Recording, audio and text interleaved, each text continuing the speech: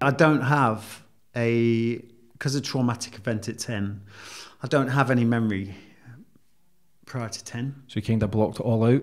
Yeah, I think it's because it was so traumatic. It's like the rest is a blur beyond 10. It's almost like my life started at 10 years old. Yeah. And that trauma at 10 was you nearly get killed by a chimp? Yeah.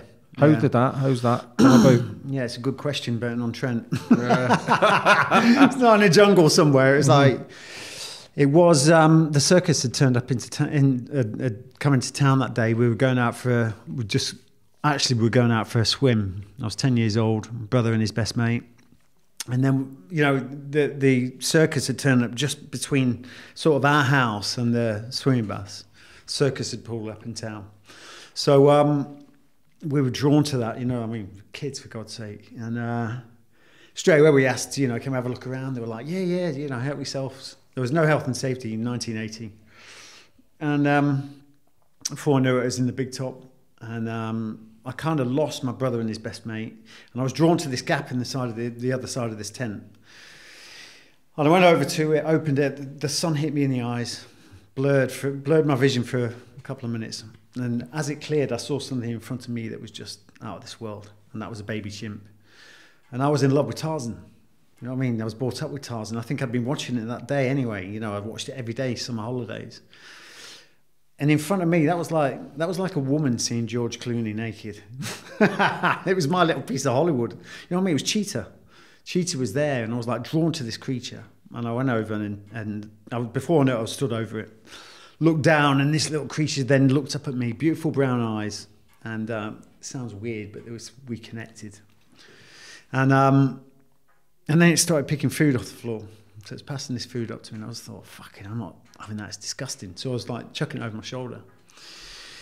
And then it seemed like a lifetime that was going on. And then all of a sudden, that serenity of that moment was broken like a fighter jet cutting through the skies. I heard this roar, and I looked in the background. We were in this sort of open area, but it was enclosed with trucks and stuff like that. And there was movement in the shadows.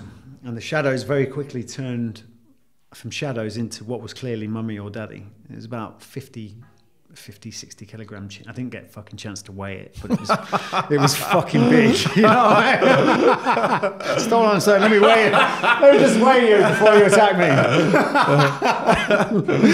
And this thing's coming at me Mach 10, and I'm thinking, fuck, I'm like a deer in the headlights. You know what I mean? I'm like, I was brought up with cats and dogs. This is a roaring fucking grown chimp coming at me Mach 10. It's going mental.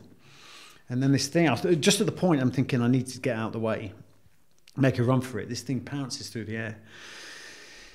And it was almost like the blue sky turned to black as this thing landed on my chest, pinned me to the floor, and it's just going fucking mental. The first fist came down, knocked all the wind out of me, second fist, third fist, and then next thing his teeth started coming into me, like biting away. And I can remember looking up at this chimp sat on my chest. There was blood, in its teeth. It wasn't the chimp's blood, it was my blood.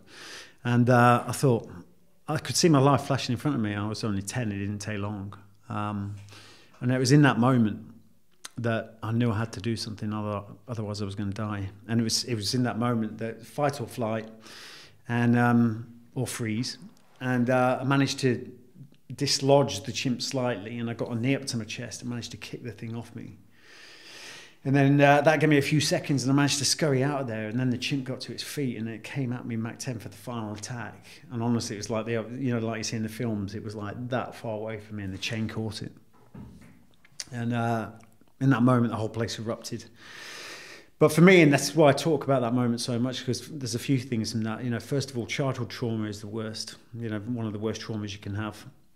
Secondly, that was my first breakpoint, and that's the reason you sat here. This is the Breakpoint Academy. You've got the chimp to thank. And that's what your first book's about, Breakpoint. Yeah, well, the first book is about breakpoint. It's about the theory of breakpoint. The theory of breakpoint is that to achieve anything in life, you have to take short-term discomfort for long-term gain. For me, on that day, short-term discomfort was taking a fight to a chimp, and the long-term gain was me living. And that's the thing, when I use that as an analogy for life, we're wired to take short-term comfort, whether it's drink, drugs, relationships, work, everything. We're wired to take the shortcut, but that leads to long-term pain. The more shortcuts we take, and the more easy comforts we take, it leads to a life of pretty much next to nothing. And you have to know that to change anything in life, to achieve anything, then you must cross that bridge of short-term discomfort. And you have to have that link to a goal, and there's a whole process. But that was my first break point. And also the fact it taught me at a young age that regardless of your situation, you have choices. Mm-hmm.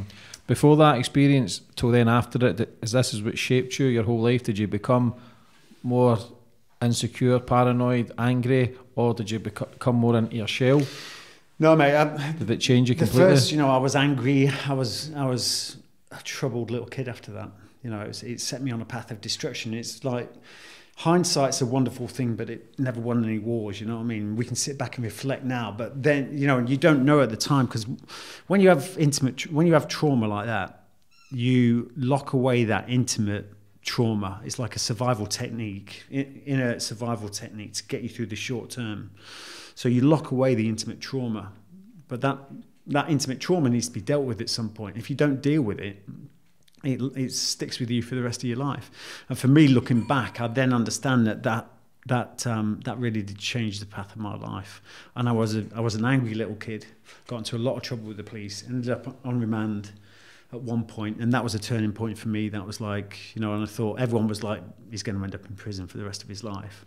So people were kind of labelling you then that you were a loose cannon. Exactly. And this was the first, it wouldn't be, I'd end up inside for the rest of my life. And that was the point as well where my mum, bless her, her life was falling apart. My dad had left.